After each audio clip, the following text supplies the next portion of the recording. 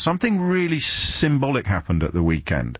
And Jeremy Corbyn gave a speech in which he said that Philip Hammond had accused him of wanting to dismantle the economic system, or something like that, completely change the economic system. And Jeremy Corbyn said, "You're absolutely right, Philip, I do."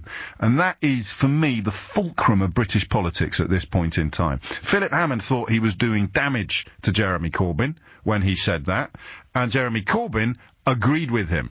So disconnected are the two positions from each other, that one man, that they say exactly the same thing. One man thinks it's a vote winner for him, one man thinks it's a vote loser for him. It's fascinating, that.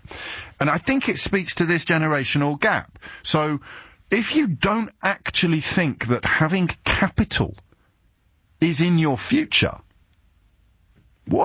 what's the point of anything in a capitalist society? And that is, it's not the reason why Philip Hammond is looking at the idea of what he will call intergenerational fairness.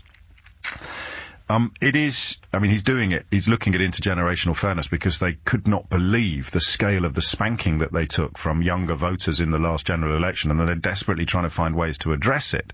Oddly, this, of course, could potentially alienate the people who do traditionally vote for the Conservatives, which is more likely to be the people who've got a bit of capital.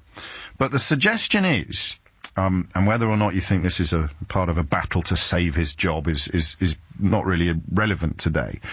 But he's looking at ways to promote intergenerational fairness that would see workers in their 20s and 30s getting a tax break that would be paid for by cutting tax relief for older and wealthier workers, most obviously probably through pensions tax relief. So if you're earning a decent crust and you're over the hump of life, you're on the home straight and you're paying into your pension fund, the government of course match your payments, or the money that you pay into your pension fund isn't taxable in the same way that the money that you spend on sweets is.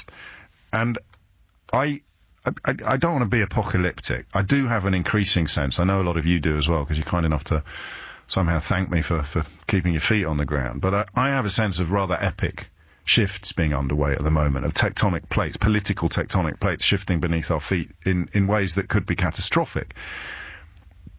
But the biggest, probably, is this intergenerational gap. And the media doesn't get it.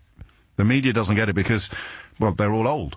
Everybody writing newspapers is old. If you manage to immerse yourself in news sources that are essentially online and manage to steer clear of the white supremacist, far-right, nutty, Russian Kremlin-sponsored ones, you'll find a very different tone of reportage, as if the Corbyn position on the economy is almost a no-brainer.